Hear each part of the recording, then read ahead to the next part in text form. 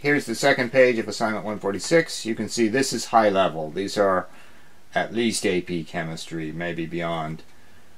What we're looking at here is the idea that instead of counting molecules, you usually, or percentages, you have things called rate constants. Rate constants. So you've seen equilibrium constants represented by a capital K.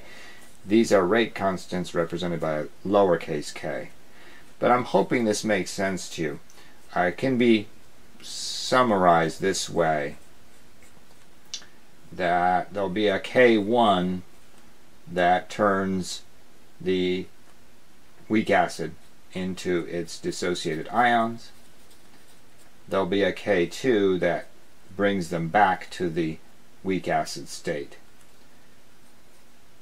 And the ratio of these determines the equilibrium. So here is a reasonable number for a rate constant for the dissociation of a weak acid. You see now it's not a percentage, it's 6 times 10 to the minus 6.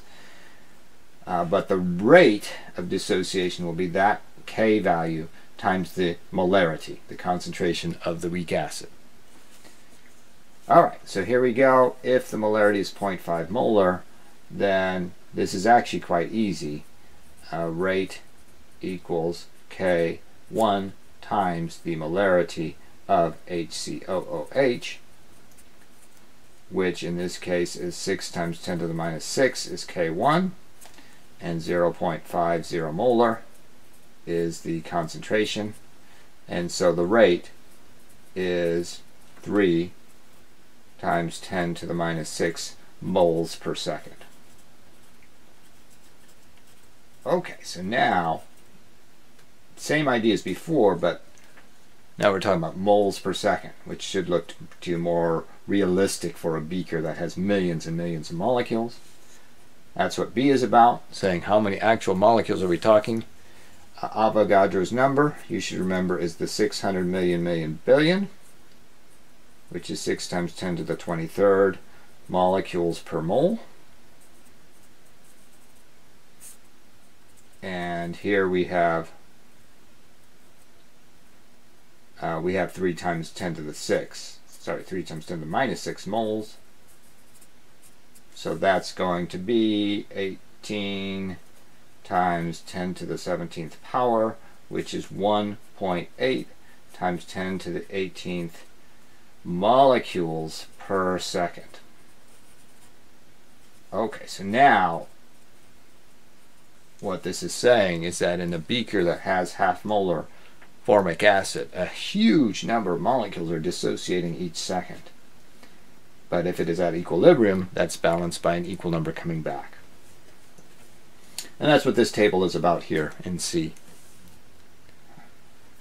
It's saying K2 is 3 times 10 to the minus 2, which is actually a much bigger rate constant than K1. K2 is much bigger than K1, and that in Ms. Holtz's demonstration, this is the big beaker, right? This is the big beaker that made it so that it was relatively easy to go back to the associated state. So beaker size can be related directly to these rate constants. This right here, K1, is relatively small, and therefore a relatively small beaker in the model. Alright, so I'm hoping this first one makes sense to you. If we have K2 is 3 times 10 to the minus 2, and we're getting a rate, it's actually, as can be seen here, K2 times H plus times HCOO minus molarities. So here they're both 1 times 10 minus 2, so I can mathematically say 1 times 10 to the minus 2 squared, and that comes out to be 3 times 10 to the minus 6 moles per second, which is equilibrium. It balances the rate of dissociation. I should label this. Reassociation is equal. We have equilibrium. This is just a mathematical exercise. So if you do line 2 and you just say rate constant is always the same, that's what makes it a constant, 3.0 3 times 10 to the minus 2, and now they're not the same, so it's 2 times 10 to the minus 3 and 5 times 10 to the minus 2. But if you multiply all those out, you should get the same number, 3 times 10 to the minus 6 moles per second, which means that once again this is an equilibrium state. Nothing is equal anymore, but it's still an equilibrium state because the arrows are equal. Arrow, arrow. Alright, with that in mind, I'm hoping you have already calculated these.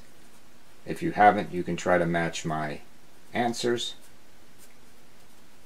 This is not an equilibrium because it does not equal the rate of dissociation. And the last one is also not in equilibrium. And that leads to D here. If you analyze this well, you should say association rate is greater than the dissociation rate, and therefore that's not equilibrium. It has to shift to get there. Here the dissociation rate is greater than the association rate, and that's again not equilibrium. It'll have to shift to get there. Here on the bottom of the page I'm using my same arrow technology I showed you before. We have numbers for the association and dissociation rate in line 3 and in line 4, so I'm doing one at a time. Line 3, the dissociation rate is 3 times 10 to the minus 6 moles per second, and the association rate is 4.8 times 10 to the minus 5, which is a bigger value, and that's why I've drawn a bigger arrow going to the left. So this one must shift to the left. The arrows tell you that, the numbers tell you that, so that more formic acid will form, less ions will exist. That's how it will reach equilibrium. For number 4, it's exactly the opposite. The arrow pointing to the right is the same as it ever was. Same as it ever was. 3 times 10 to the minus 6 going to the right. Arrow going to the left, however, is puny. Only 6 times 10 to the minus 10 is coming back, and therefore this one must shift right to the right.